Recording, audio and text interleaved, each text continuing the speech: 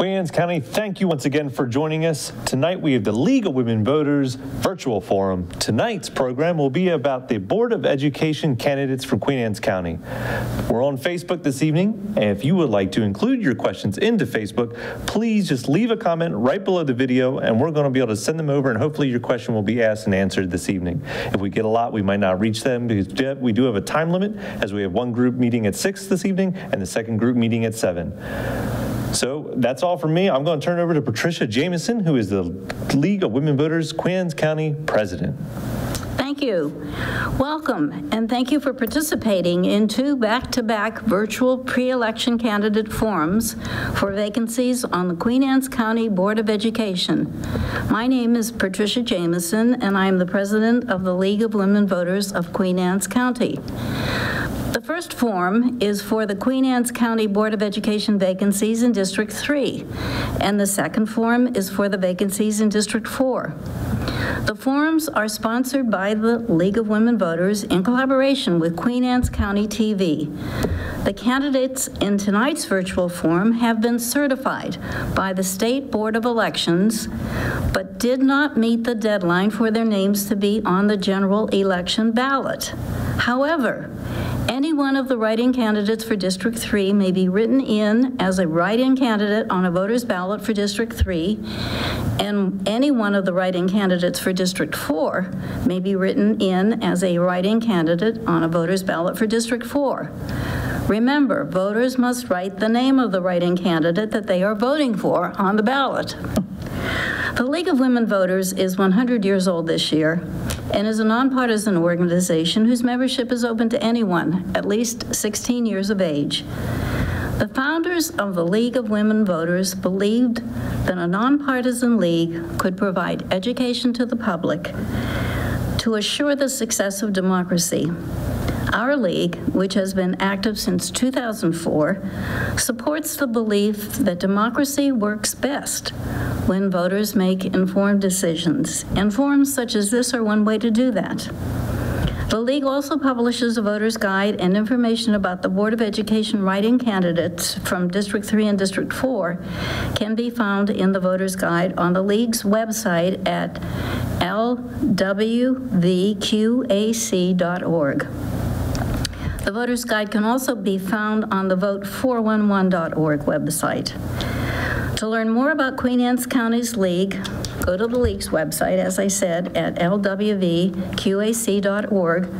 where you will find a video that was produced in collaboration with Queen Anne's County TV entitled The Vote for Women, that overviews the history behind the founding of the National League, as well as provides information about our local Queen Anne's County's League. Remember, your vote is your voice in the election, so please either vote early or vote by mail or vote in person on November the 3rd. Please vote. Thanks to Mary Campbell, who chaired the League's Forum Committee and made certain that all write-in candidates received invitations and information, and that the press was informed of this event. Mary will also be the timer for both of tonight's virtual forums. A special thanks to Queen Anne's County TV for producing this event, and for all of you who are participating by Facebook or by live streaming. Thanks especially to you candidates, you write-in candidates from Districts 3 and 4. Well, tonight right now we just have District 3 sitting in front of us here, but thanks to all of you for your willingness to serve on the Board of Education and for being part of this virtual forum this evening. At this time, I would like to thank and turn things over to Mrs. Barbara Sharkey, our League's former president and current treasurer, who will introduce the candidates from District 3. After this forum closes, there will be a short break, followed by a forum with candidates from District 4. Mrs. Sharkey will moderate both forums. Thanks, Barbara. Thank you, Pat. Great. So remember, all the candidates are write-in candidates. One will be elected. The format for tonight's forum will be, first of all, each candidate will have 1 minute to introduce themselves. We're going to do this alphabetically. We're going to start with Ms. Helen Bennett and then move on to the others. The second will be starting with Ms. Buffy Cromwell, and then each candidate will have 1.5 minutes to answer a question that they were given beforehand to prepare an answer. And the League of Women Voters of Queen Anne's County decided on that question. Then questions that have been submitted by the public by either email or Facebook, which are coming in as we talk, will be directed to the candidates. If the question was directed, I'm losing my mask, sorry. If the question was directed to a specific candidate, that individual will be given 1.5 minutes to answer the question, and then the other candidates will be asked if they would like to answer the question also. Questions that were submitted for all the candidates, we will continue the alphabetical rotation as we talked about.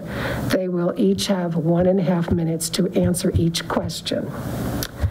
So at about 6:40, each candidate, starting with Ms. Pamela Turner Tingle, because we're going to reverse it, and she'll be first, will have an opportunity to have a wrap-up session and say kind of whatever they want to say about whatever they want to say.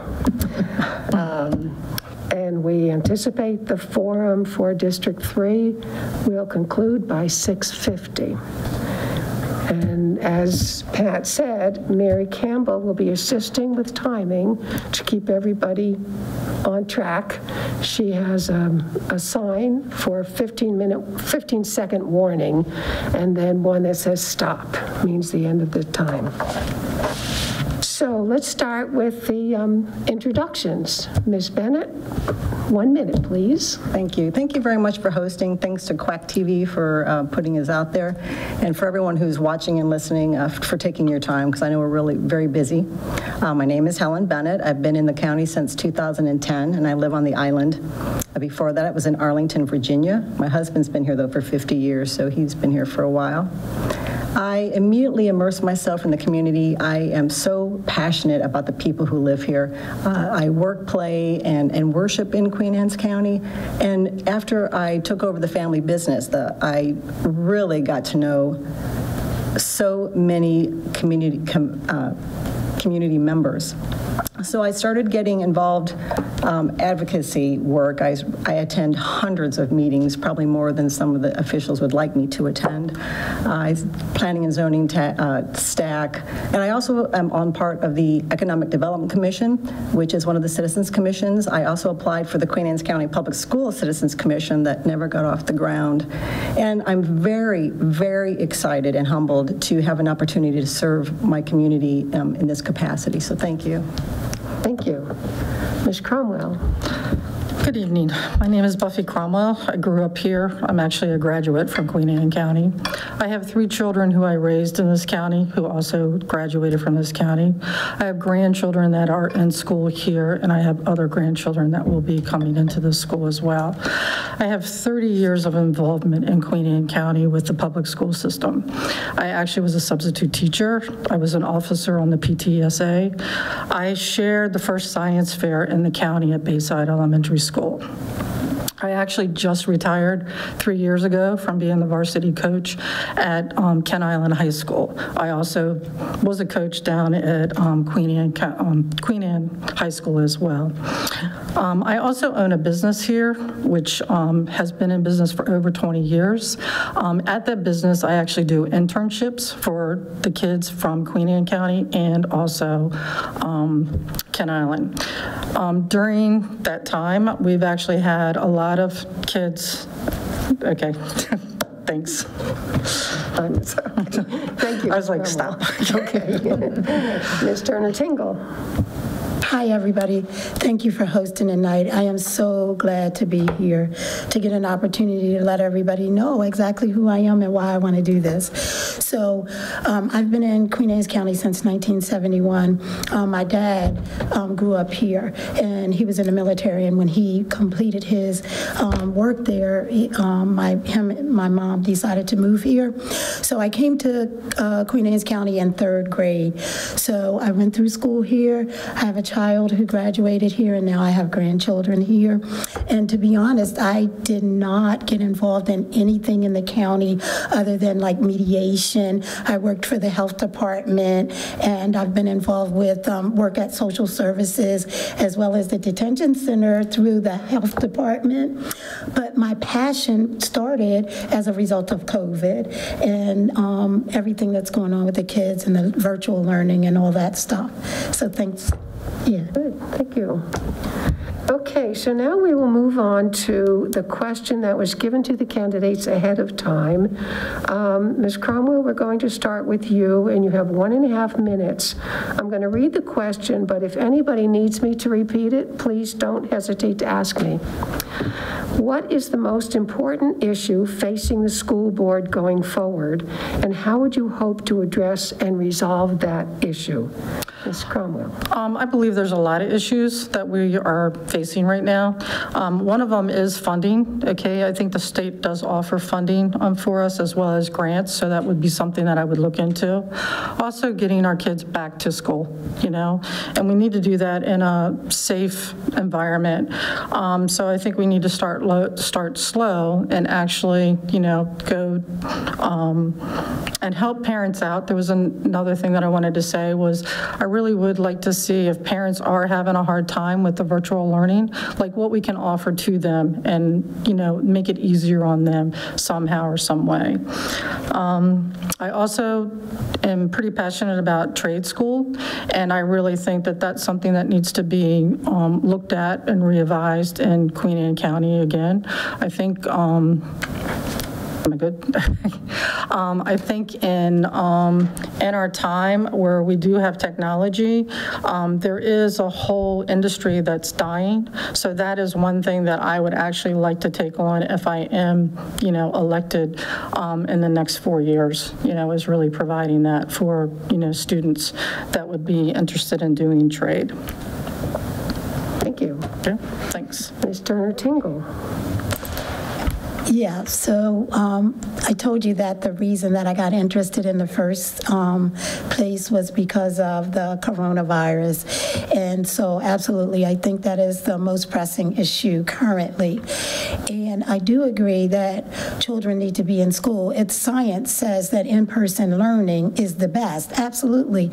However, what has happened in other places where school boards kind of force the hand of educators to go back into the classroom is that they're taking leave of absences because it's almost that you would have to override a self-preservation mechanism to force yourself to do it because your life is literally on the line. So I think that we do need to address it, but I agree that there's a slow going to it and that because the educators, the parents, the students themselves would need to, it needs to be a collaborative effort, like what would be in the best interest for the majority. And I think that they've already started with the children that have special needs, and that has been good. I haven't heard any information about outbreaks and all that kind of stuff. So I think it's imperative that you get in, you make a small change, and then you monitor. You add a little bit more, and then you monitor more. And that would be my primary focus at this time if I was elected. Thank you. Thank you. Ms. Bennett. Thank you. I believe the most pressing issue right now is navigating this school year through this pandemic, virtual versus in-person. Several months ago, a survey went out that was returned by huge number of parents, and about 70% of those respondees said they wanted some form of in-person teaching, and that didn't happen right away, and I do understand we're getting into that. I've heard from several parents, again, because with the position that I have at the shop, a lot of the parents and even teachers come in and talk to me, and this half day is not working for them. Daycare, there's just lots of issues. And so connectivity is still a big issue, especially in our North County, which is so valuable to us, but they just don't have the connectivity up there. So I think that one thing we can do is do cluster classes. We have so many buildings now that are open. We have county buildings, senior centers. Could we do cluster classes where we have volunteers or educators that would come in and kind of facilitate? That would be kind of like proctoring the classes and going off the buildings, hotspots type of thing. So that might be one way to do it. Certainly involving all the stakeholders and respecting them. I think one of the parts of the biggest challenge is to get everyone to understand that they're heard, even if we can't necessarily meet all of their physical needs. They need to feel heard and valued, and I'm sure that we can come up with a solution for them. Thank you. Thank you. Okay, well, moving on now to questions that we have received from the public. These questions have been submitted by email ahead of time. They have been vetted. We have combined some of them and where there were duplicates and for further clarification. So we're going to start with Ms. Turner-Tingle. You have 1.5 minutes. And the question is, what exactly do you understand is the job or jobs of the Board of Education and its members? Again, I think it's a collaborative effort. It's one of a support person, that no person stands alone on the board. And it's a group of people trying to meet the needs of the majority. Some people aren't going to get their needs met. Not everybody is. Not everybody does. But the goal would primarily be to ensure that the majority of the students were taken care of, and their parents and their family members, whomever, in order to have them graduate, be successful, those kinds of things. So I think the key role of the board member is to find out what the needs are and then be an advocate for the students and their families. Thank you. The state and the Board of Education, the educators, yeah. Thank you. Thank you. Ms. Bennett. Well, ever since I decided to run, I have spent a lot of time researching the Board of Education handbook, and so just reading from it, and because it's important, this is very important, and so the legal obligation for policy making resides with the board. We select, appoint, and evaluate superintendent of schools, formulating and interpreting policies, reviewing policy appeals, adopting and the operating and capital budgets, making decisions on educational, budgetary and financial settlements, approving curriculum guides and courses of study, approving school attendance, acting in a quasi-judicial capacity. It is a full-time job, and I want to know these things, and I will bring my passion, all of my knowledge, and I will seek community partnerships to help us fulfill every single thing here that you've tasked us with, if given the opportunity. Thank you. Thank you. Ms. Cromwell. I actually have been studying the book as well, and I came across the mission statement in Queen Anne County Public Schools system, which our schools, our public school system here has actually done very well. And the mission basically is that they're committed to high achievements, from all of our students here, and they want them to thrive and grow in this county. And I think that that's something, if you're on the board, that you actually read this mission statement and you actually provide it to the community, and you actually make it known. You know, it's like from me coaching, and it's like I look at all the kids that I have coached throughout the year, like the things that they are doing in this, you know, like what they have graduated from this county and what they're doing in the world is really pretty amazing. There's kids that have come from this county that actually have businesses in Europe and businesses in Mexico. They've also are doctors and lawyers. They're running hospitals here. I think our mission at this school board, Queen Anne's County, has really accomplished a lot from our, you know, from our students here. So if I was elected, I would actually be a team player on this board. I would actually communicate that to the community, and I would also support it, every bit of it. Thank you. Good, thank you. So the next question you may have answered already in some part, but I'm going to ask it anyway. And we're going to start with Helen Bennett. The question is, do you feel the Queen Anne's County public school system is strong as it is, or does it need considerable improvement? In what area, if you think that? And do you feel you can work effectively with the existing members of the school board? Well, that's a lot to unpack there. I think it's a great student. I agree, a great school system. I agree with Buffy. Again, a lot of the customers that come in are just wonderful examples of the school coming in from school, and they're in their uniforms for their sports, and they're talking about what they're doing, and it's wonderful. Nothing is perfect in this world, so there's always room for improvements, especially in times like today when, with this pandemic and everything that we're facing, like nothing before. The current school board, I think that I can work with anyone. If nothing else I've learned on the Economic Development Commission is that's 16 board members.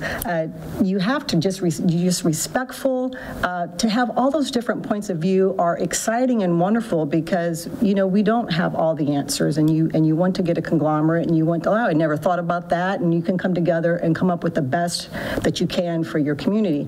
So yes, I could. Of course, there's not room for all of the current Board of Education members to be there, since we've got some up here, but I absolutely, that's reconciliation is huge. We should all be working towards reconciliation. We have got to stop this divide if we're going to do what's best for the school system.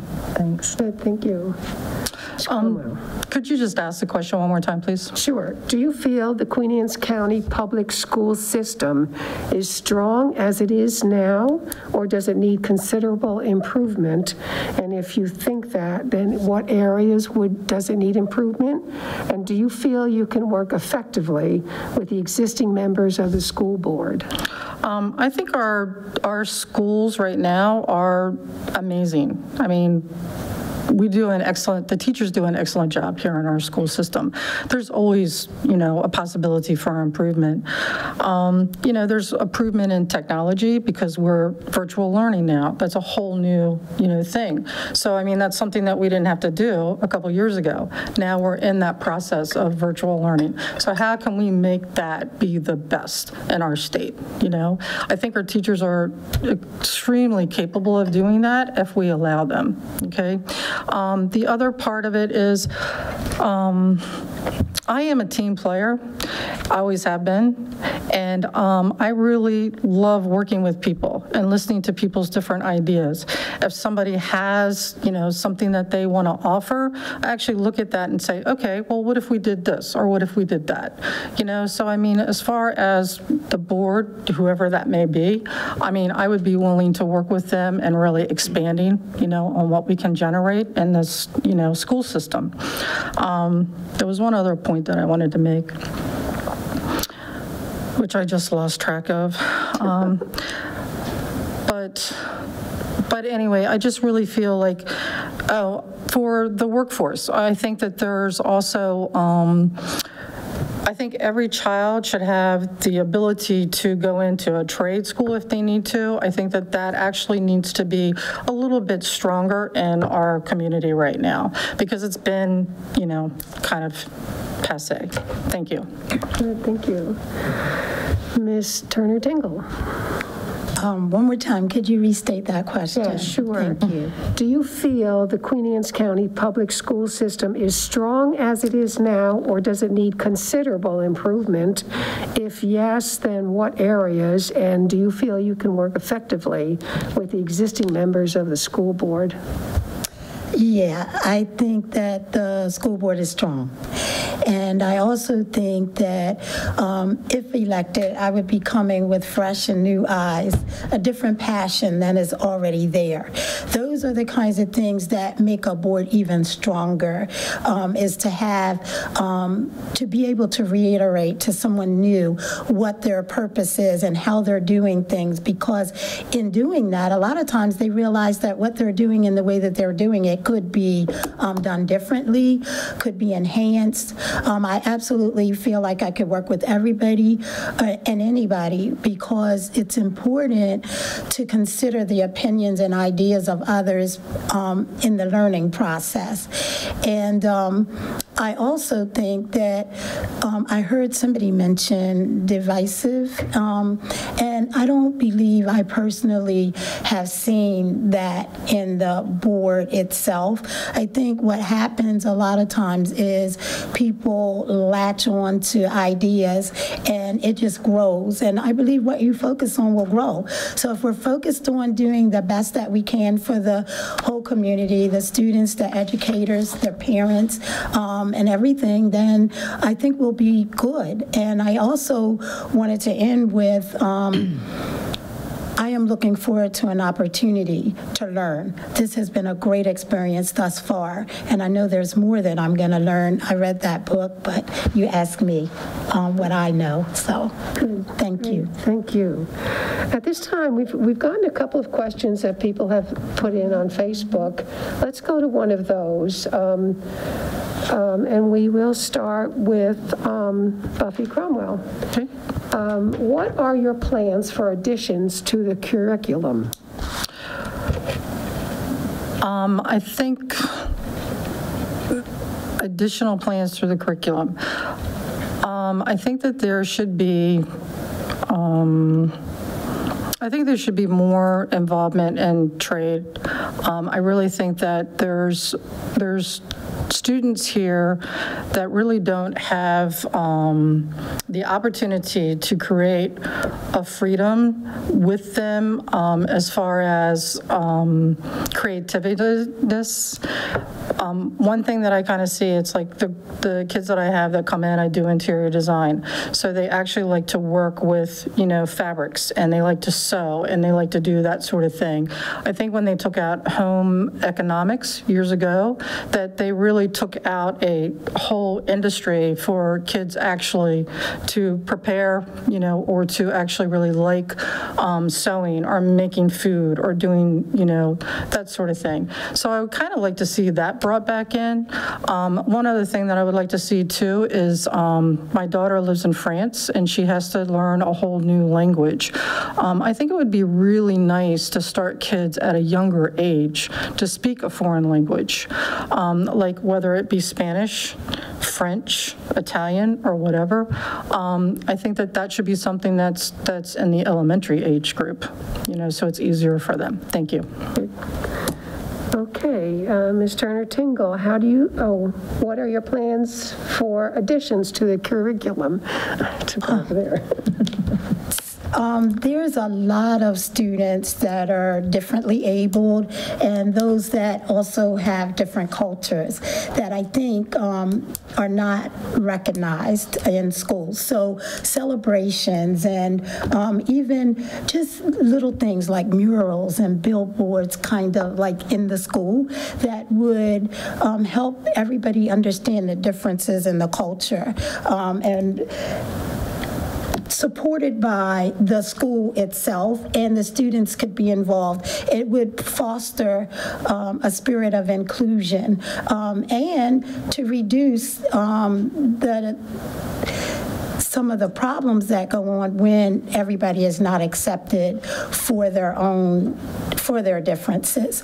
And so there's a couple of projects and curriculums that are being tried in other schools, and I did receive a question from somebody about that, and I really didn't know enough about it, but I did some research, and one of the things that they're doing is talking about more of the African American studies and things like that in schools. And even now we have a whole group that is part of Queen Anne's County that has different things that they're bringing to the table. So I would like to see everybody have an opportunity to talk about who they are and just get familiar with that. Thanks. Great, thank you. Ms. Bennett.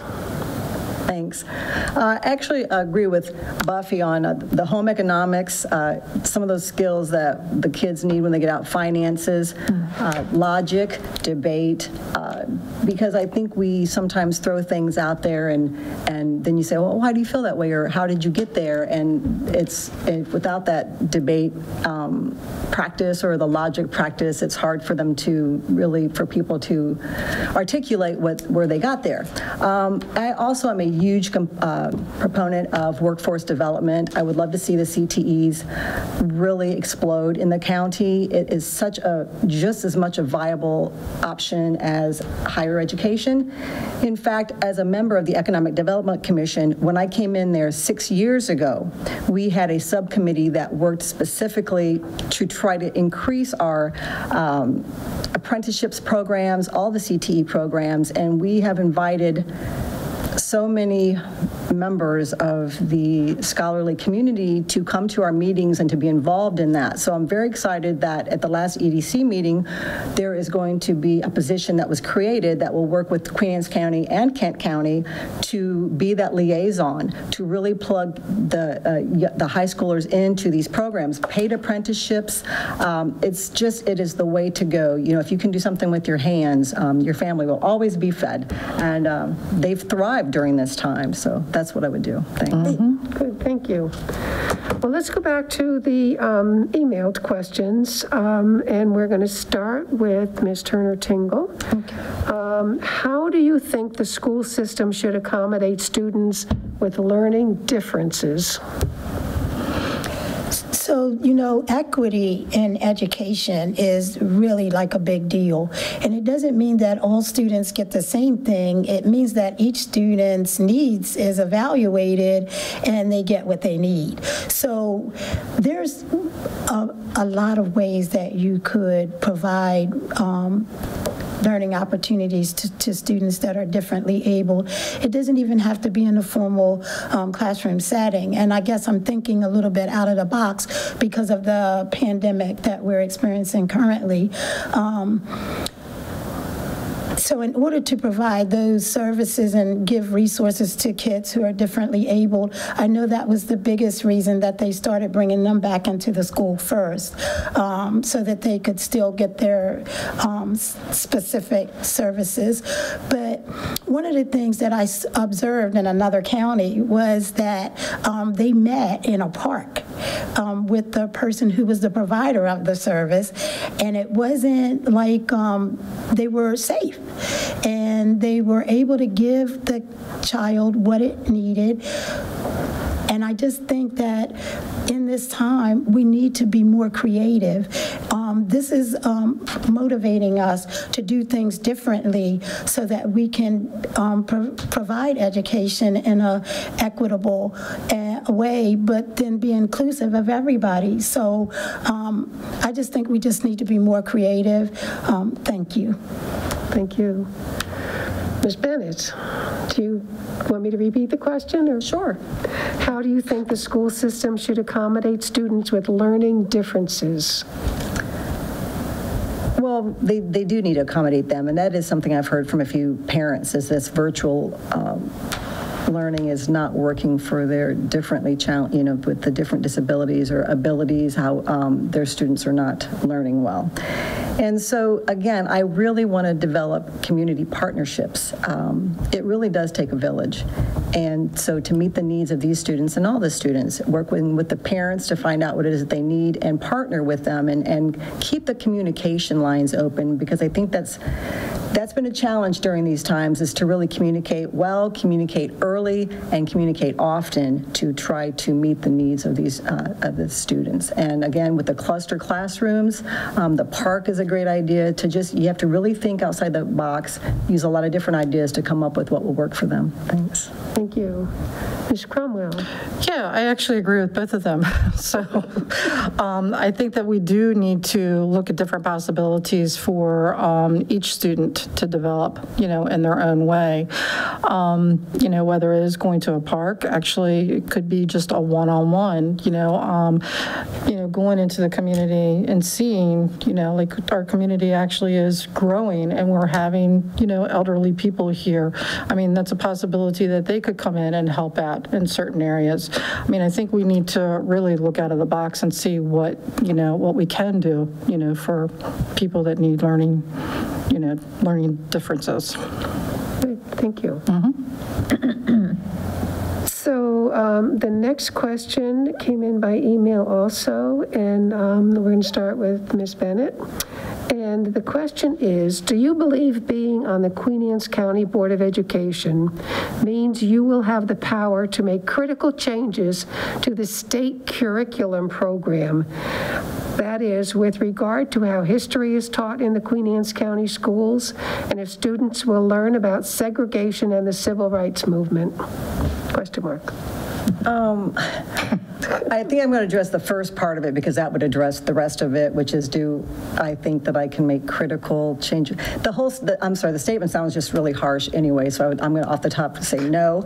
And actually, you as a Board of Education member, you cannot act unilaterally. There is nothing that I can do as an individual on the Board of Education that holds up. It has to, everything needs to be done committee. So I could not act on behalf of the BOE on my own. It would need to be an entire BOE decision.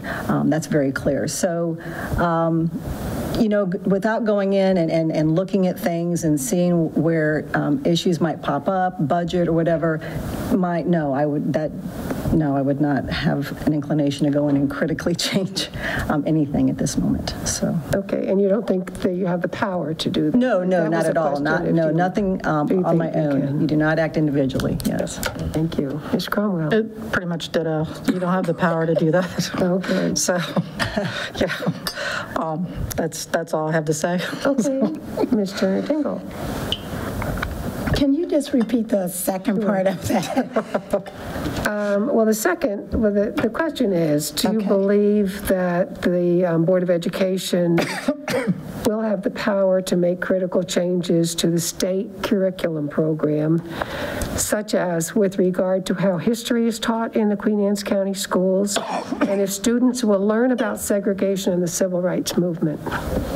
So, to the first part of the question, absolutely not. I don't have that power. However, I don't want to infer, but I do believe that I have an understanding of why the question's being asked. And so to answer the part about changes to the curriculum with regards to the civil rights movement, I would be an advocate for changes to be made. I, in and of myself, can't make those changes, but my role as a board member would absolutely be to try to influence people to do things in a different way if it's going to be beneficial for the students to learn new information. So yeah, that would be my answer. Thank you. Okay, great. Okay, the next emailed question, and Ms. Cromwell, we'll start with you.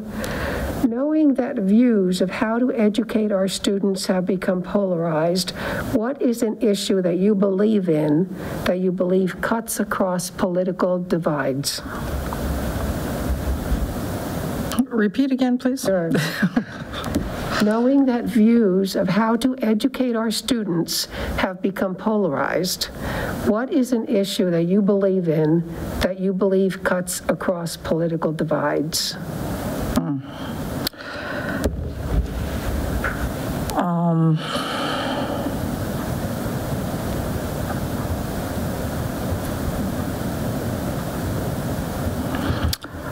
I really don't know how to answer that question at this particular time.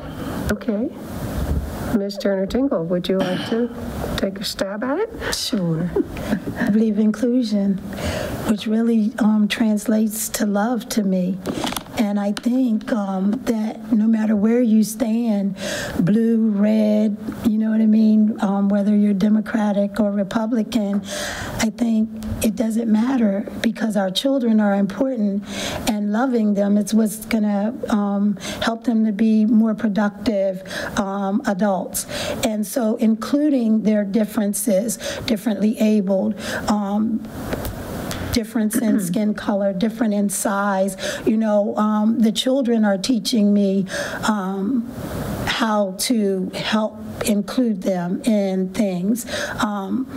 When we talk about stop bullying and that kind of stuff, all those things are important for children to thrive and grow and learn and be healthy. So inclusion is the thing that I believe cuts across those polarized areas, that it doesn't matter because the whole thing is about just loving the children and wanting to see them empowered and become productive adults.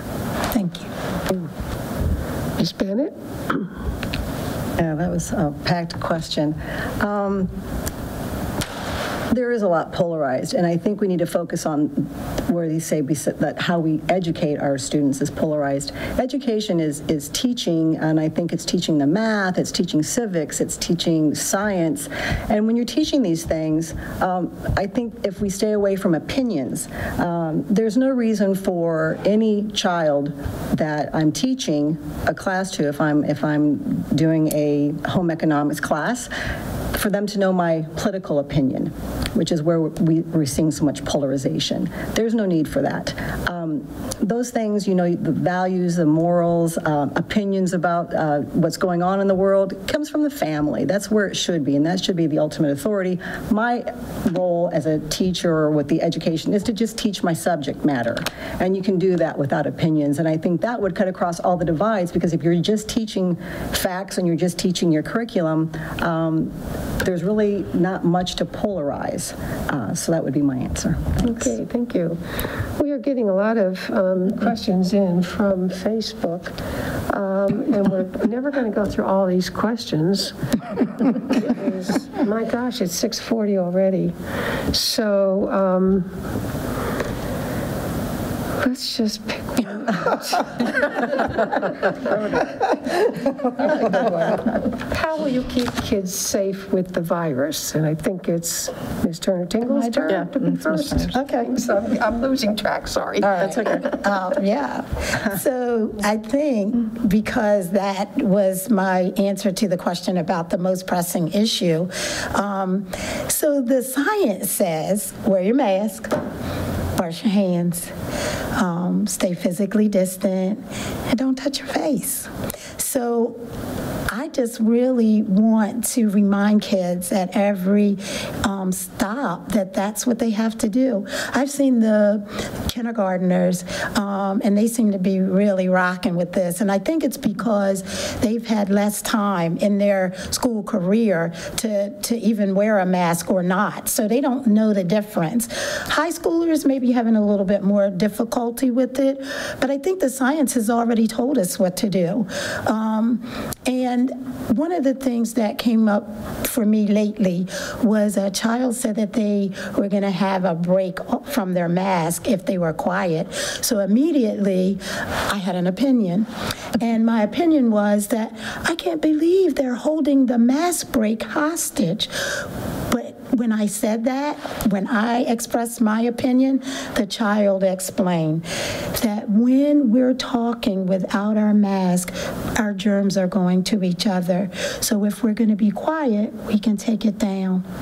I was so impressed. Thank you. Thank you. Ms. Bennett. You know, the science does. They say, you know, to keep the 6 feet distance, wear your mask, wash your hands, and be aware of any symptoms that you might have, check your temperature. You know, you do the best that you can. And I also don't want to give false hope. I mean, I can't say I would keep all students safe from anything. That's, unfortunately, it's not the type of world we live in, falling on the playground or tripping on the stairs, but you do the best that you can, and everybody just remains vigilant, diligent, and do all that we can to stay current with this, because this is still a very new disease. I mean, they don't really know as much as they're learning something new all the time. So stay, on top of it, remain vigilant. So do the best you can. Thank you. Ms. Cromwell. Yeah, I mean, I agree with both of them. It's like you wear your mask, you wash your hands, you stay 6 feet apart, you clean the surroundings that you're in. I said that's the way that you need to keep it safe, and just, do it day by day. So it's like we're learning every day, like what's happening with the disease. So it's like our children are the most precious thing that we have. So we really do want to keep them safe, So, yeah. So I have to apologize to our audience and to our candidates because we've run out of time and I've got 2 pages full of questions. Maybe we'll have to do this again. But I want to give you 1 minute each to just have a wrap up and say whatever you want to say about yourself or your feelings. And we'll start with Ms. Pamela Turner-Tingle. Oh, thank you. I regard myself as a person who wants to just be helpful. And I don't really need a title to do that. I'd like to be a board member because I believe I would have doors open to me that otherwise would not be. But because of my motivation, which started with the pandemic, to become involved with children, I've encountered them in a lot of different ways. And what I realize is that we're going to be experiencing the fallout from this for decades. So I just want to get in and help to enhance the services and the education resources that are being provided to make it better for the kids. And that's it. That's all. Thank you. Good luck. Thank you. And we're going in reverse order, so Ms. Cromwell. All right, thank you very much. I actually love this community. I grew up here. My kids have grown here. I think the school system is pretty amazing, and I think they're doing some amazing things right now. I would like to be a part of that moving forward, like really pushing forward into whatever the future holds for us, Whether I'm elected or not, I still will be actively involved, with the students in this county. I have been for 30 years. I'm not going to stop. So thank you. Thank you. Good luck to you. Ms. Bennett. Thanks. Like Buffy said, I mean, I've been involved since I got here. I will continue to stay involved. I'm very excited, though, about having an opportunity to serve my community in this capacity. I think that can bring a lot to the table and work with partnerships, develop partnerships. Really, I'm passionate about the workforce development. So, I ask humbly for you to write in. You can't even just say for the vote. Write in the Helen Bennett, and I thank you all again for this opportunity to put our views out there. Thank you. Great. Yeah, thank you very much. Thank you, candidates, and thank the audience for all of their wonderful questions. I'm sorry we couldn't get to them all. Thank you, Queen Anne's County TV, for making this virtual forum possible. And now we're going to take a brief break. Patricia Jameson. Again, I'm the president of the League of Women Voters of Queen Anne's County, and just want to remind people, or just want to mention to those who are watching, that the candidates who are sitting here in tonight's forum have been certified by the State Board of Elections, but did not meet the deadline for their names to be on the general election ballot. However, any one of the writing candidates for this district, District 4, can be written in on the ballot. What voters have to remember is that the voters must write the name of the write-in candidate that they are voting for on the ballot. And I'm sure that all of you have reminded the people that are supporting you to do that, correct? Yes, ma'am. Yes, that's very important.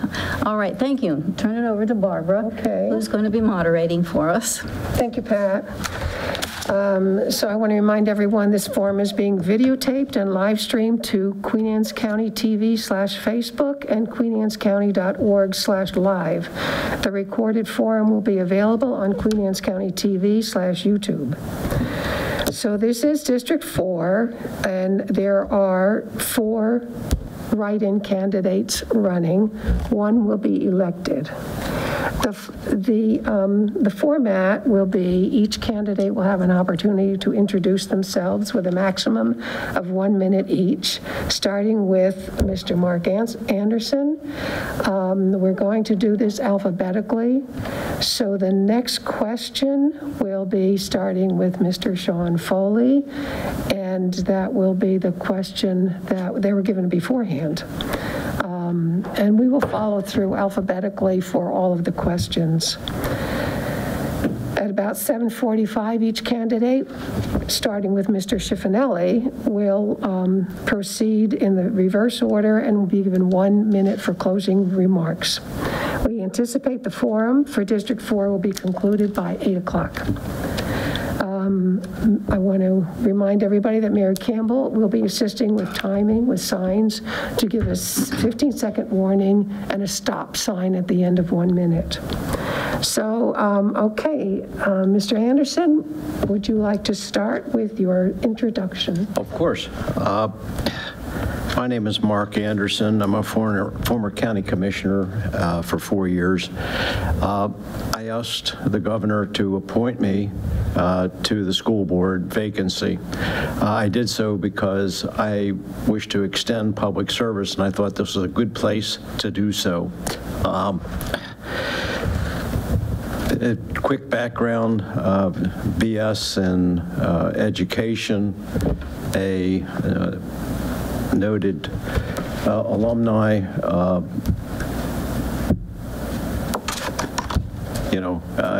I'm an incumbent. And so there may be questions that I'm asked that I can't answer because of the rules of the school board. I'll do the best I can.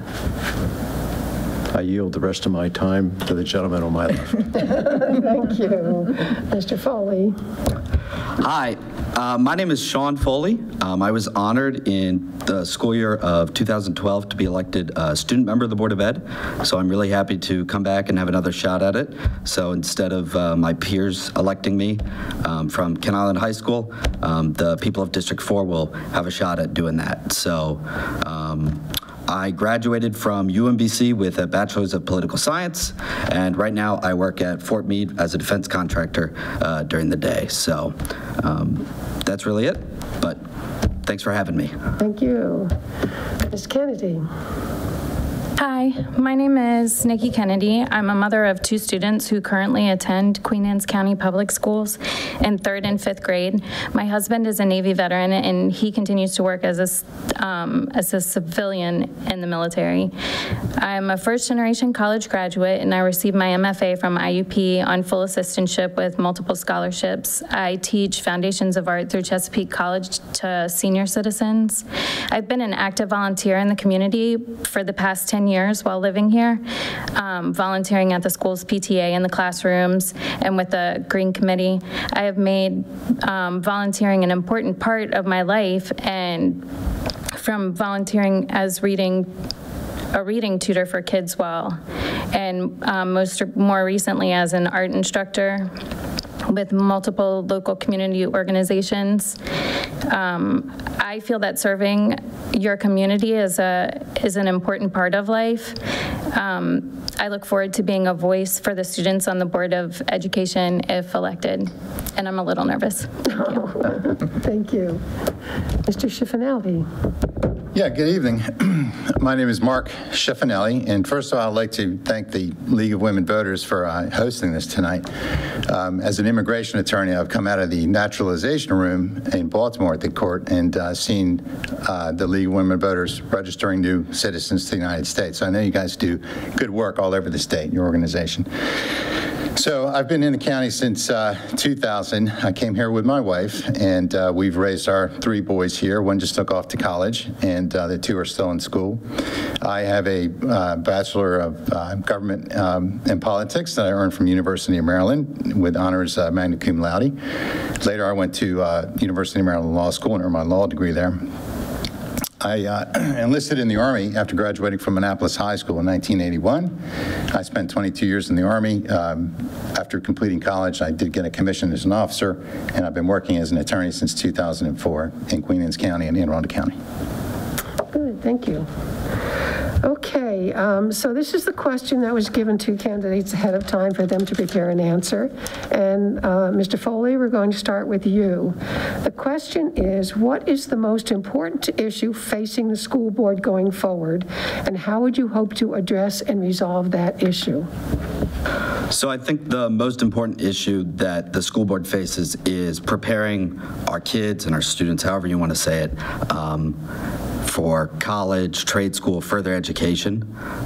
We are in a time that just everything is changing. The idea of walking out with a high school diploma is going to be good enough is unfortunately the way of the past for many, many professions. So making sure that our kids have solid foundations, making sure that we prepare them with new technology, making sure that we give them those building blocks to really improve themselves and be able to learn new things is going to be critical.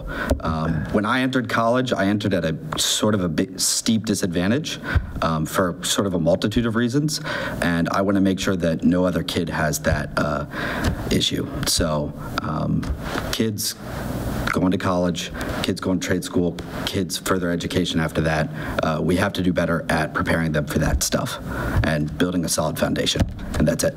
Thank you. Ms. Kennedy. I believe going forward, the most important issue that we face is being flexible with our expectations of our students. I do think that preparing them for college or careers is a very important goal, but that's always kind of been the goal of school. So I think we have to think outside of that and think about what students need before they're reaching that. A lot of our students aren't, not a lot. Some of our students have other disadvantages, and I think it's most important that we're making sure that everyone is emotionally able to be ready to learn and be in a place where they can participate in education. And I think a lot of that has to do with the way that the world is changing. We haven't specifically been very critical in the way that the structure of our school meets our children's needs based on how technology has changed and how it's affected students outside of school. So I think there really needs to be a critical look at the structure of education, specifically in elementary and middle schools, and giving our students the foundation for high school and college. Thanks. Thank you. Mr. Schiffinelli? Well, I think for me, the biggest challenge is going to be student achievement overall. I mean, that's the purpose of the board, is to improve student achievement. That's sort of an overarching phrase and multifaceted, but it includes a lot of different things. The first one is getting back to school. The kids need in-person learning. There's no question about it. I've watched the board meetings over the past several months, and I've heard the gut-wrenching stories of parents that don't have internet connectivity, or they're having a hard time with Schoolology, and various other stories that we've heard in this room here. Just as an example, there's the career and technology education, what we all know as trade skills education. Not all the students are college bound, and they're not all on that track. The state of Maryland, the Board of Education, has a vibrant CTE program, trade skills program. I've talked to teachers here in the county that are part of that, and it seems to me, and a lot of them believe, that the program here in Queen Anne's County has been neglected. And so I believe one of the challenges that the board will face is providing for those students that are not on that college academic track, but on a career track. There's other issues that I look forward to helping with, and that's language arts. There's a big deficit between male students at Kent Island and Queen Anne's and female students in their English language arts proficiency in the high school level at least. The boys were at 50% proficient. The girls were a little higher at 64%. It needs work. Thank you. Thank you. Mr. Anderson. Yes. The number one task for the school board is to safely return students and staff to the classroom. This is not an easy decision. No one board member can achieve anything without the agreement of two other board members. The ideas have to be, and hopefully all. If we return children to school too soon, we'll end up like Greensboro Elementary School in the next door county. The children came back to elementary school on the 29th of September. Just this week, 2 teachers were tested positive with coronavirus, and now 4 more. We can't risk having this disease spread through our workforce and through our community by opening up the schools too soon. We don't have any meetings with the associations to try to get their feedback. We had one testimony. I have to say, here's the problem. If you start something and you have to then all of a sudden stop it, the parents who relied on the start are left hanging in the woods. Okay, that's it. Thank you. So we now will go to, I got everybody, didn't I? We'll now go to the questions from the public. And we're going to start with Nikki Kennedy. What exactly do you understand is the job or jobs of the Board of Education and its members? The job of the Board of Education and its members is to make sure that the school board is implementing quality education to our students to prepare them for the future and to oversee the superintendent and kind of create some checks as far as legislation goes and make sure that everything is legal and everything's done by law, and to collaborate with the board members to come up with solutions to contemporary problems facing, as well as reaching out to the community and asking for concerns, things that are concerning the community, and addressing those needs and giving the community feedback as well. Thank you. Thank you. Mr. Schiffinelli. Yeah, thank you. Well, the first job is to develop a vision of where the board wants to see the school system or the students. And that, again, it all leads to student achievement. One of the jobs is to develop the curriculum. Maryland does set standards of achievement that it wants to see from graduates and from the students at various levels.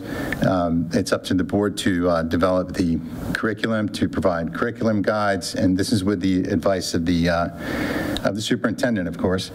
Another is to ensure that the resources are budgeted for and that the resources are there for the students to succeed in reaching the objective of learning and student achievement as well. That's about it. Okay, thank you. I'll make it very simple. Boards of education by law state what and when. We do not get involved with the how. That is taken care of by the superintendent and her staff. As soon as we get into the how, we're encroaching in the superintendent's purview, and that is not allowed under the law. So the key is that you have to have a good working relationship with the board and the superintendent and the staff. And if what comes, as Schiff has said, all the rest is dealing with policy. We create policy. We do budget preparation. We do budget agreement. Our budgets go to the county commissioners, and the county commissioners oversee it and decide whether what we ask for we get or we get less. What we've gotten in the last number of years is what's called maintenance of effort, and that's typically the legal limit. Okay, thank you. Mr. Foley. So just to sort of expand, we've all sort of covered what the Board of Education does, what the Board of Education, looking forward, what the Board of Education should be doing, could be doing, and what I would like to see them doing is really working with our teachers, with our administrators, with the superintendent, sort of with the community at large, to seek out where we can find the efficiencies in our education, to seek out where we can go forth and do better, and if something's working, we'll find something else to work on. So, you know, if it's how, it's giving the teachers better ways to succeed, more resources to succeed, giving our students more things that they can go out and do, more options. So that's what the Board of Education should be doing, looking forward for our students, looking forward for our teachers, and looking forward for our community, because that's their ultimate job and ultimate responsibility. Okay, great, thank you. Okay, let's move on to the next question, and Mr. Schifanelli, you will be first. This is, again, emailed in. Do you feel the Queen Anne's County public school system is strong as it is, or does it need considerable improvement? If that's what you think, in what areas? And do you feel you can work effectively with the existing members of the school board? Kind of two parts to the question. Sure. Well, I'll field the second part first. Do I feel that I can work effectively with the other members of the school board? Certainly. Coming out of the military, I can tell you that there's no better feeling to have, to be part of a well-functioning team and be a team player. I'm a Boy Scout Scoutmaster, and we teach our kids, you know, leadership and that sort of thing. And one of the things we teach them is when a new team comes together, there's a forming phase, and you may have team members that have already been there, and it's more like a reforming. But the next phase is usually the storming phase, where everybody's trying to work together for the first time, or certain members are trying to work together, and then they turn into the norming phase. I look forward to being a part of the board, the new board, and working with my fellow board members. Unfortunately, my minute is about up. I haven't got to the second part, but. Okay, all right, well, thank you. Mr. Anderson. Could you repeat the question? Sure. Do you feel the Queen Anne's County public school system is strong as it is, or does it need considerable improvement, and in what areas? And do you feel you can work effectively with the existing or new members, since you're a current member of the school board? Well, I'm on the board, and I think we're able to congeal into some intelligent decisions. We've had the opportunity to see what we call tiger groups, where principals and key members of staff, not top members, but key members. And, you know, frankly, they represent the third tier from the superintendent down. These are incredibly capable people, principals, second in commands, and very impressive. When they put together this program for the return to school, it demonstrated sufficient detail, enough so that I thought it wasn't going to work. That's a sad thing to say, but there are ways that we can improve the return to school, and it is not to rush the return. We put our teachers and staff and children and parents in danger, and it's happened. Okay, Mr. Foley. So to sort of hone in on the first part of the question, I think that Queen Anne's County does a great job in certain aspects. Our teachers are some of the best in the world. There's, it takes a village mentality out there, whether it's helping kids, staying late after school, doing other stuff in extracurriculars back when we had extracurriculars. But staying in contact with our students is one of the things that our teachers do a great job with, just from what I've seen and what I've experienced in the past. So amplifying that, great. The details that were brought up previously are staggering about the language arts thing, so we probably need to work there a little bit, but there's some other stuff that we obviously have to do better at, so let's try to do better at it. And then on the second part of the question, worked well with the board in 2012. I have no reason to think that I couldn't work well with the board going forward, so that's it. Thank you. Ms. Kennedy. Hi, we chose this area because of the schools. I have been very happy with the schools, the experience that we've had so far. We think the board is doing a great job. I know that there's some concern about return to school, but I think the plan is being implemented safely and following the guidelines. Progress. I think Queen Anne's County, comparatively in Maryland, is a very good school. It looks great. The numbers look really good. Like, we're doing great by our students. We have blue ribbon schools. We are meeting all of these great expectations, but I definitely think that we can do better. Their program, there's legislation, the Kirwan Commission and the Blue Ribbon for School that has money coming for the schools, which will enable the board to put that money into the schools to make it even better. So I think in the future, not only will the schools be great, but we'll be able to do more and work together easily. Thank you. Good. Okay, thank you. So the next question is directed to Mr. Schiffinelli, and then everybody can answer if they want to. And this was, again, emailed in. Could you please explain your relationship to the Kent Island Patriot League and what the league represents or promotes in terms of the Queen Anne's County public school system and its curriculum? Certainly. So my relationship to the Kent Island Patriots, well, it's my understanding that the Kent Island Patriots is a Facebook page. I have a Facebook account. I'm not a Facebook person. I might have typed something on Facebook 5 or 6 times in the last 12 months. And before that, probably 0.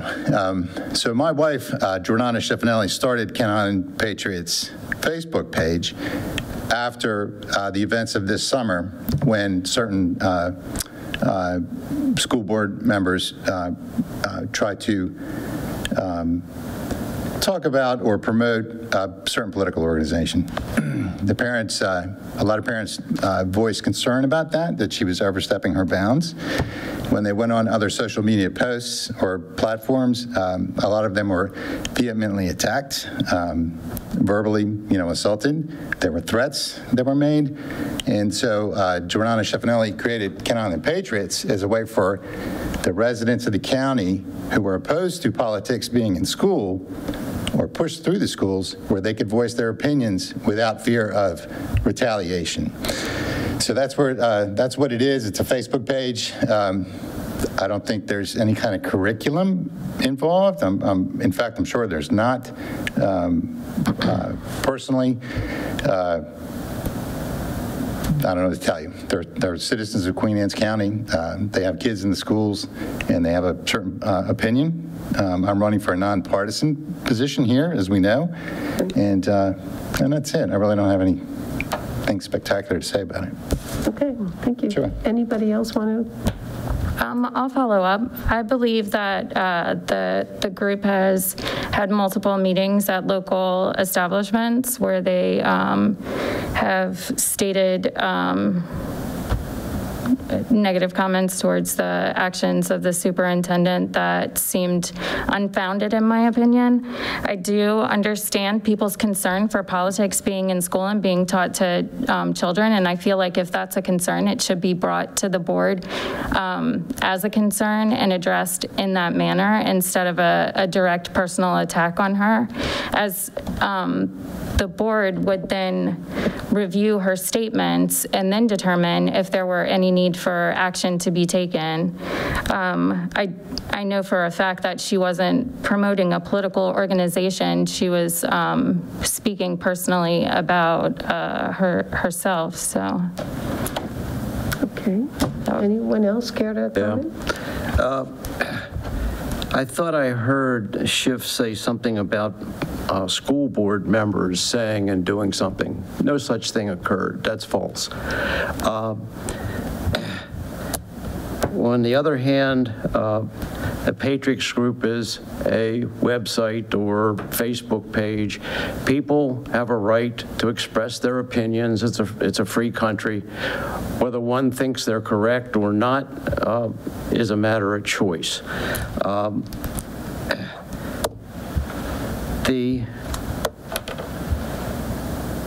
It's very unfortunate because I know a lot of the people who have done this, and their motives are frankly not worth a damn.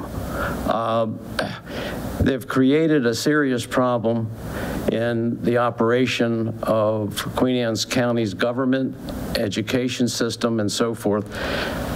It's too bad. I would have liked it not to occur, but the group has a right to express their opinion. Mr. Foley, would you care to comment? So, other than saying that I agree with people's right to express their opinion, to sort of look at the larger discussion of whether or not politics should be in school and whether or not politics should be taught in school, we're not going to get away with that, even though the board is apolitical, and I would hope that we strive to be apolitical when we sit on the board. We certainly aren't going to be apolitical, and I kind of wouldn't ask people to do that. I think you should express your opinions, and I think we should have a frank and open discussion about those opinions, but that's it. Okay. But may I rebut, because Mr. Anderson said I said something false. Could you do it half a minute? I can do it in half a minute. All right. The board member was Dr. Kane, we all know, and she's the treasurer of this board, and she's the secretary of this board. If she's not, then please so state. The letter that she sent out referred to Black Lives Matter, which is a political organization. I don't want to get into it, but since it was brought up, politics is all about the division of resources. If you want to defund the police and take those resources and put them somewhere else, that's a political motivation. That's a political organization. Dr. Kane, by issuing the letter that she did, caused such a turmoil between the parents of the students in this school system that this is what's happened. There's division in our school right now because of this political act. There's no place for it. That's why we're nonpartisan on this board. And I do not believe politics should be in school, in the classroom, or by anybody in a position of administration. Thank you. Thank you. Rebut. Half a minute. This really is not a debate. It's a forum, but go ahead. I know, half a minute. Here is your sticker. Your sticker is the only piece of information that mentions politics. And what does it say, Mark? It says, get the politics out of school. Thank you, sir. Where are the politics in the school? I just explained it. Yeah, and I don't agree with it. Okay, that's your right to do that. We had a superintendent who expressed a personal opinion. And that's during school hours, Mark, on a school platform. Is not an issue. No, me either. The letter was addressed to parents and teachers. During school hours on the school platform. And there's actually a law in the Maryland local government article that says specifically Board of Education members shall not, under penalty of 6 months in jail and a $1,000 fine, engage in political activity during school hours or during their time at work. And the Board of Education, not a single member did so. Okay. You name somebody. Dr. Kane, Secretary of this Board of Education. Because there's a lot of other questions. Sure. Okay. And Mark Anderson, we're going to move on, and you'll be the first one with this one. How do you think the school system should accommodate students with learning differences? I'm having trouble hearing you through your mask. How do you think the school system should accommodate students with learning differences? Well, first of all, there are laws that require learning disabilities to be dealt with. And there was another interesting point that got brought up that didn't get discussed but will. And that is the superintendent mentioned in the last meeting that the GPA for students, and we didn't know what body, but when the words GPA are used, it usually refers to middle and high school, were less under the virtual. Well, that brings to fore an entirely different issue that needs to be dealt with. We need to find out what group is dragging down the GPA. Is it a little bit from everybody? Not possible if it's down a lot. We need to get into and find out where this is happening. And the only way we can do that is to ask the superintendent to look at the how this is happening. Okay. Mr. Foley, how do you think the school system should accommodate students with learning differences? Okay, so just one thing real quick. Dealt with is probably a really bad way to put it. I have dyslexia, which is called a learning disability. So I have been innately worked into how Queen Anne's County deals with people with learning disabilities. So if that's the question, I'm more than happy to speak about it. But learning differences sort of affect everybody. Whether we learn better virtually, whether we learn better with somebody speaking, with reading a textbook, we need to do better at doing that. So there's a lot of technology out there that's going to let us do that. It's really approachable. It's actually really easy to use at college. They use it very easily. There's no reason we can't use technology like that in high school. So if we can get out there, and if a student takes a test better in the morning, have them take the test in the morning. If a student takes a test better in the afternoon, have them take the test in the afternoon. They take it better virtually. You know, it's stuff like that has to get worked out for each student, and policy for the board is going to have to be set overall. So that's going to be pretty hard to do, but we're going to obviously work to do better at that, and it's certainly not going to be dealt with. Okay. Can you repeat the question, please? How do you think the school? How do you think the school system should accommodate students with learning differences? My son has dyslexia, and he has had some accommodations made for him that have been really helpful, but then in other instances he hasn't, he still had to struggle with learning how to read. So I think that in the future, moving forward with the board and school in general in Maryland, the commission, the Kirwan Commission has a lot of money going into grants to help with special education and teaching differences. As an artist, I know that learning hands-on has always been the way that I've learned, so I know that just finding different ways to implement and allowing students the freedom to choose their best method for learning. Thank you. Mr. Schiffinelli. Yeah, thank you. So as a lawyer, my first response is to actually ask a question, which I know I can't do that, but what is meant by learning differences? And I think Mr. Foley hit on that. That is a little vague. But if we are talking about students with learning disabilities, then there's a continuum. Like Mr. Foley indicated, on one side of the spectrum or the continuum, the children can still stay in class, they can learn. They just need a little assistance. On the other side of the continuum, it's children with more serious learning disabilities.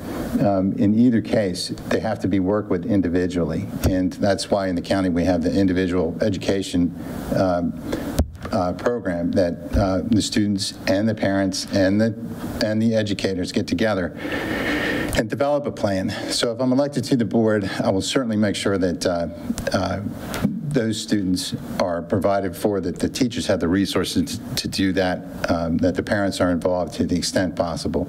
I'm a hands-on guy, and whatever I need to do to make that happen so that they're not left behind, I certainly will. Good, thank you.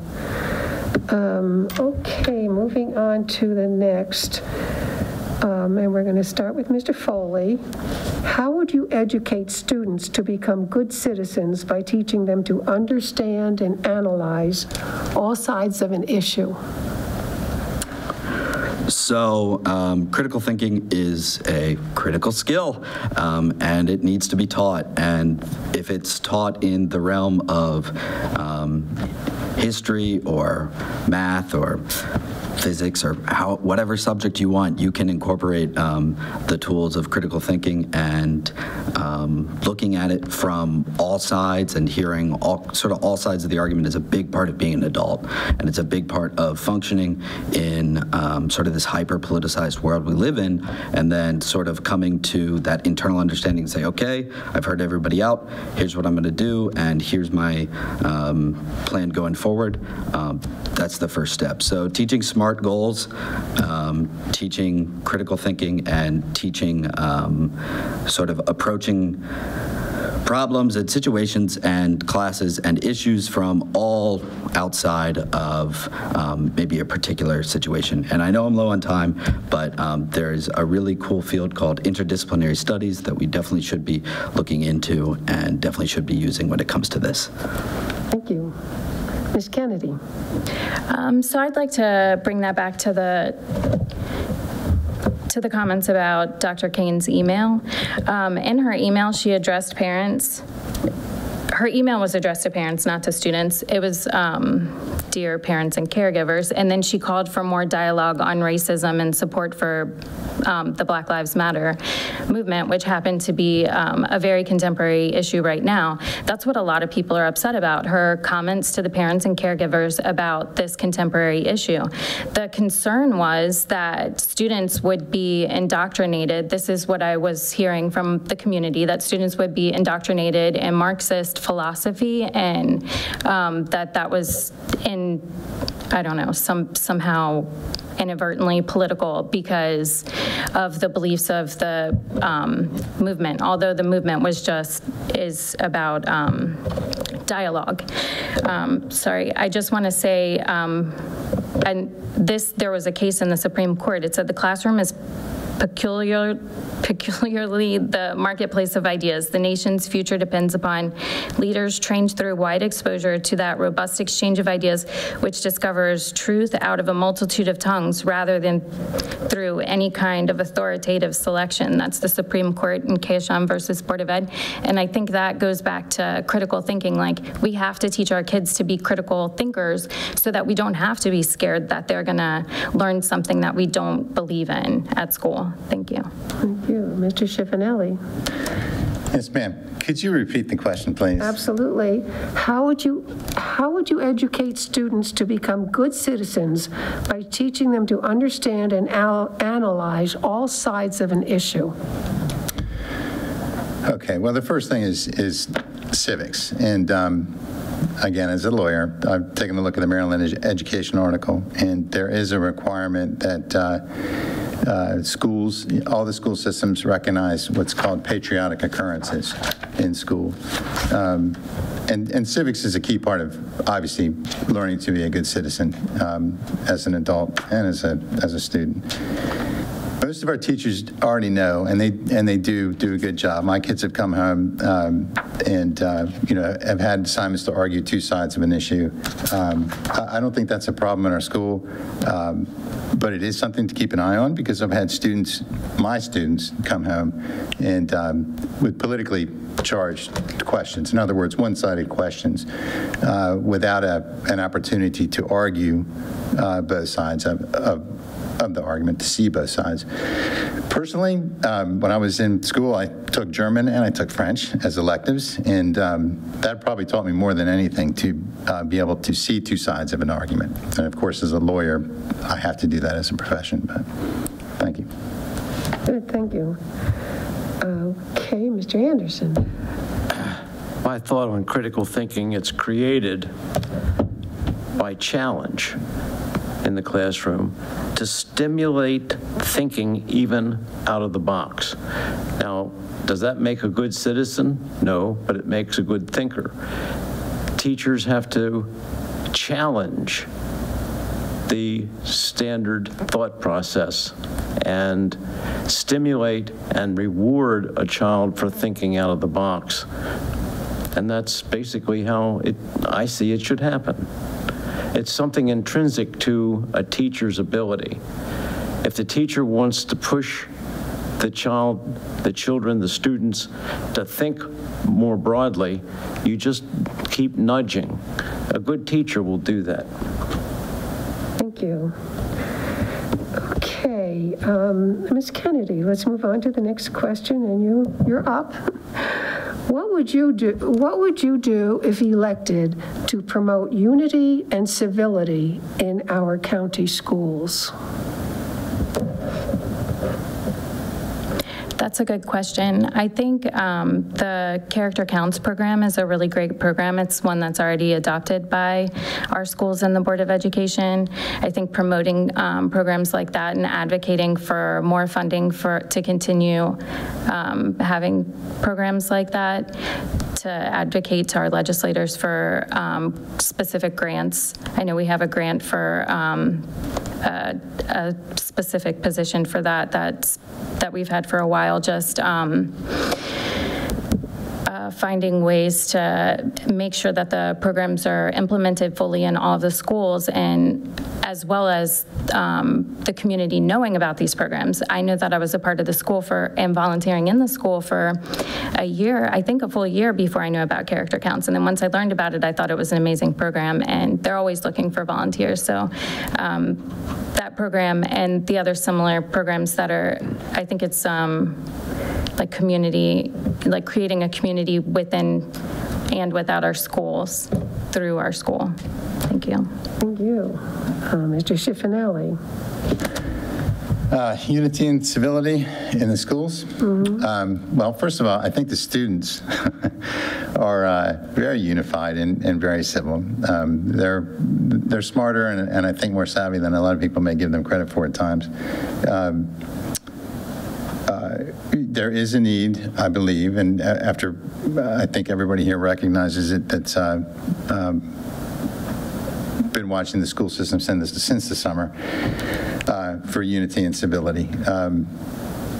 And the remedy, I believe, is let's focus on teaching the children what they need to know, approving a curriculum that is rooted in math, science, English language arts, that's for sure, and the subjects that they're going to need to either survive in the academic world or in the career world, and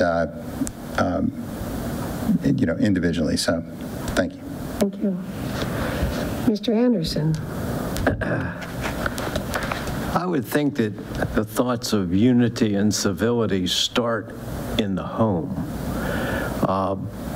and are nurtured in the school system by not creating a situation that causes conflict. Some homes don't have unity and civility on this particular issue. And so the student walks into the classroom and the teacher can't change what's already been placed in action. In a perfect world, we'd all be part of a civil and uniquely wonderful community. But we get to say and do, or actually say, what's on our mind. Some of those thoughts need to be thought about before they're said. Children follow the pattern set by their parents. Thank you. Mr. Foley. So unity and civility are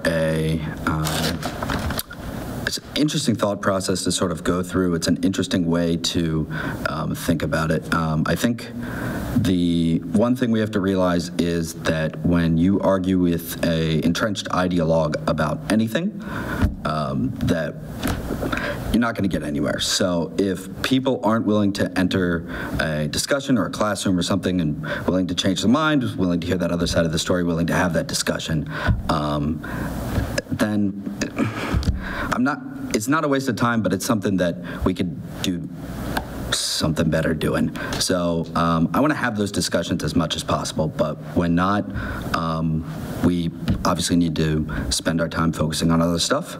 So I think the open discussion, the willingness to have that discussion at every turn with every student is going to be what causes the unity and civility in the long run, while providing microcosms of maybe hard conversations at the dinner table.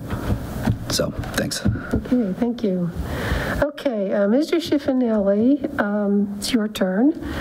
And this is the question. How important do you think teacher recruitment and retention is in Queen Anne's County Public Schools? Well, I think it's essential. Obviously, we all want quality teachers in the schools. We do have a lot of quality teachers in the school. The vast majority of them are. I've had 3 boys go through the elementary and middle school system here, schools, and my wife and I have been totally impressed with the teachers and the results that they've gotten for our kids. As far as retention, obviously I'm the same mind. Once the teachers come here, they get to know the community, wherever, or if they're from the community, we want to keep them if they're good, that's the bottom line. And like I said, the vast majority of them are. So keeping hold of a good thing is what we want to do. I'm not sure what else to say about that. I know there's logistics there, there's teacher pay and everything else that needs to be considered. If I'm elected to the board, I know I've only got a minute or a few seconds, but if I am elected, I'm going to be representing the parents, and I'm going to be representing the taxpayers that are paying for the school and the community at large, not necessarily the teachers. I don't think the interests are irreconcilable, and I look forward to working with all parties. Thank you. Mr. Anderson. I see an HR report every Board of Ed meeting. We examine those that have left, where their jobs and so forth. And, retirement is a major loss of good trained personnel, but most of those teachers would say they deserved the retirement. They earned it. I really don't see there exists a problem, but that doesn't mean you don't take proactive efforts to see to it that you don't lose people. Now, the legislature did pass something called the Kerwin bill, but there's no money to support it. It says that a starting pay of a teacher should be $60,000 a year. Our starting pay is considerably below that. We had a lot of things to sort out to be sure that our teachers are paid fairly. It'd be nice to get some help from those that pass a Comar law requiring something. Thank you. Mr. Foley. So there's a quote from The West Wing that I would like to butcher pretty badly. And it's, one of the characters says that we should pay our teachers like star athletes. We should look to support them in every possible way. At Queen Anne's County, we have some of the best teachers in the world. I think I've said that once, and I'd like to keep saying that. Some of my personal heroes were teachers or are teachers here. So looking to support them in any way we can is really the best way we can do it. We got to do better about recruiting. We have to do better about teacher pay. We have to do better about getting stuff out of the way of our teachers. I think anybody who's worked any kind of job can point to 2 or 3 things and say, this is absolute nonsense. Why are we doing this? This doesn't make any sense. So if we can get that information from the teachers and say, man, this takes up 5-6 hours a week and I'm really not seeing any benefit of it, and figure out, you know, hey, there really is no benefit to this, or here's what can cut down on that time, I think we can retain teachers a lot better. But like I said, we need to change and revolutionize the way we think about our teachers, because they're the biggest single asset the school board has. Thank you. Ms. Kennedy. Hi. There are 2 ways that I think that we should support our teachers to increase teacher retention. I think, of course, first is pay them fairly, even though they're being paid equal to what the rest of the state of Maryland is paying.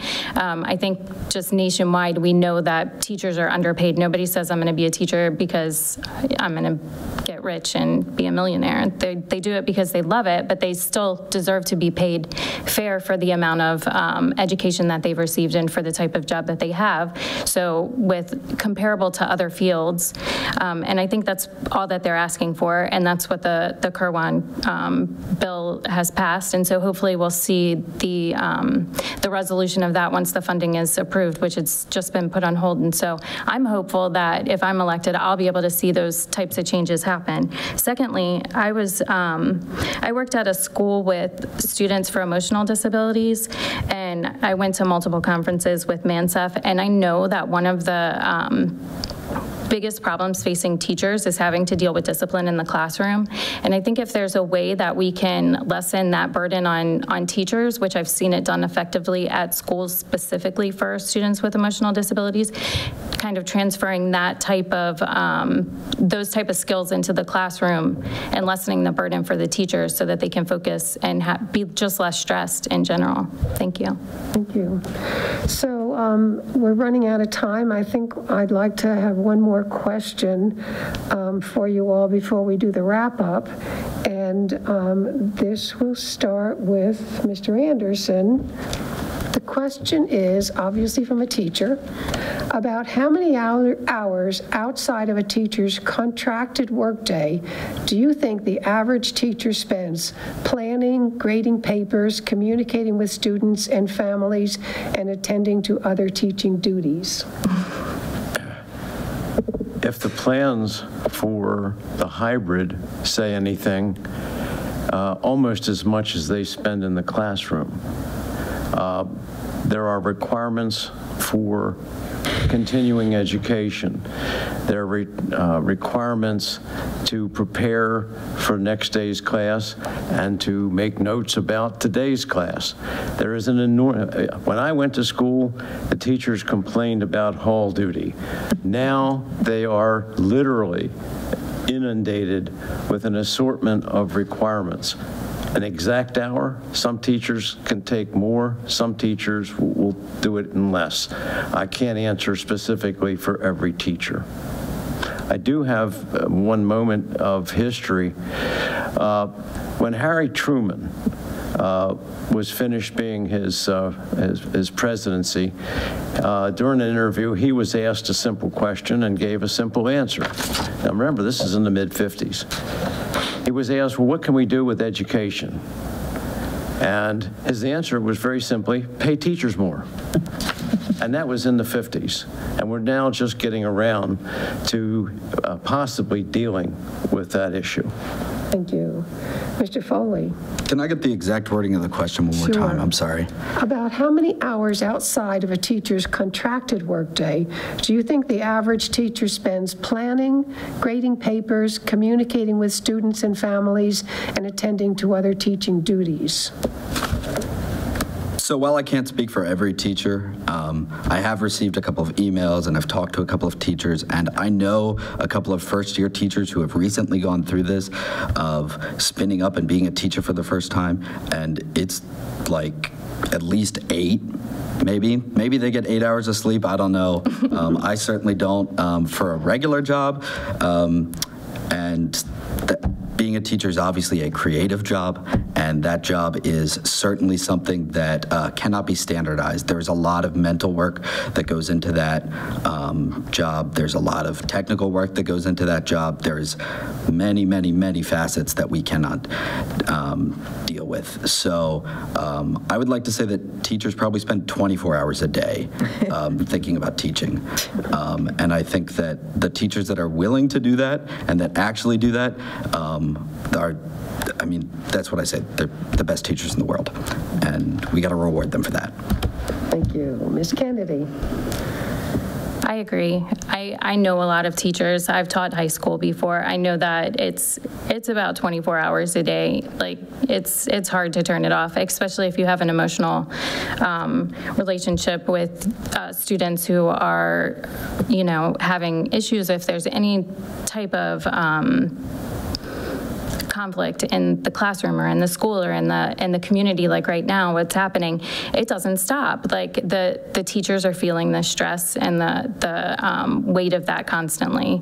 So I guess I would say specifically for planning and grading papers and responding to questions to parents, that would be probably about 2 hours a day additional outside of the contracted work. That's realistic. Like no question, it's definitely at least 2 hours a day. And then my exaggerated answer would be 24 hours a day. So thank you.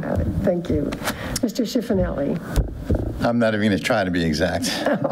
It's average. Yeah, no, I know, an average day. And I had friends who were teachers as well when I was a young man, and I've seen the stacks of test papers and essay papers, et cetera, you know, on their desks or on their kitchen tables, what have you, that they had to do that night, you know, before the next day. I'm actually married to a professor, and I know that she spends a lot of time preparing to teach law and economics and other classes at university level. I know that's takes a lot of time too. I can relate as a lawyer.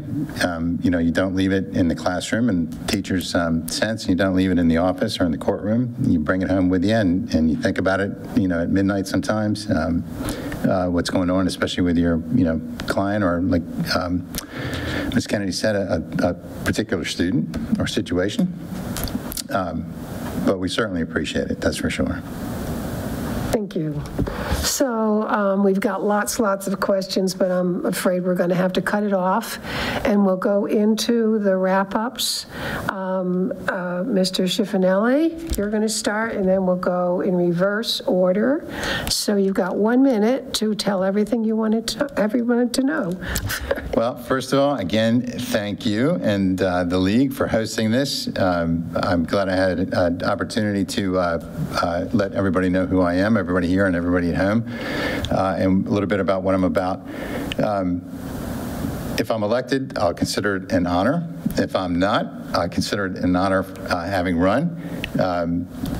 If I'm elected, I would appreciate input from everybody that's sitting on this board, from what I've heard tonight.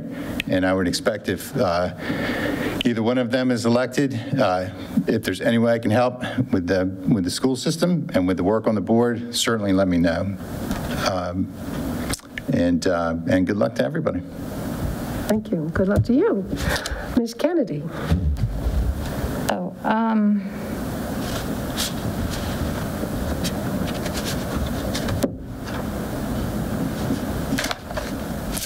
I had a quote, but I lost it.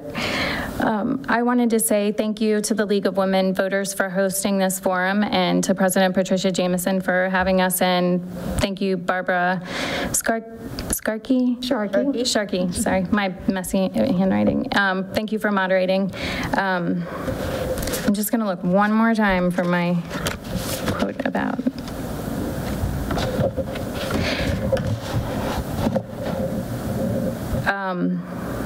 Anyway, thank you for having me, and if I'm elected, I look forward to serving the community and being part of the community. Thanks. Thank you, and good luck to you also. Mr. Foley. So there's a lot of unanswered questions today. So shoot me an email, 131 Sean, that's SEAN 131 at gmail.com. So numbers again at gmail.com, and I'll be more than happy to talk to any parent, teacher, community member, anybody who wants to talk about anything. COVID has forced us to a lot of hurry up and wait, so let me know. But on the flip side, for when it comes to this, there's a lot of stuff that we can do to make Queen Anne's County a awesome school district to prepare our kids, and I hope that I can do that in some form or fashion, and if that's serving on this board, I would also consider it an honor. So thanks. Thank you, and congratulations. Not congratulations. Good luck. Thanks. Sorry. Thanks. I have just spent 8 months learning what I couldn't do as a Board of Education member. There are a lot of rules and restraints on somebody that was an entrepreneur that says, well, here, this is the problem, let's go do this. And no, there's a procedure which one has to go through. Maryland School of Law. These 800 pages deal with education law, period. You win, you get it. We have a good school system. There are things that need to be done to improve it. And while I'm not going to comment on what those things could be, there are ways to improve where we are. And I'm going to continue working on those until somebody is sworn in. If it's me, I'll continue. If it's somebody else, I'll help them continue it. Thank you. Thank you, and good luck to you. I want to thank all of you for running for this wonderful position and taking the time out of your personal lives for it, and feeling so strongly about the school system in Queen Anne's County. And I also want to give a special thank you to Queen Anne's County TV and all the work that they do. I think we wouldn't be able to have a forum in this time if it wasn't for Queen Anne's County TV. So thank you and good night. Good night. Thank you, ladies.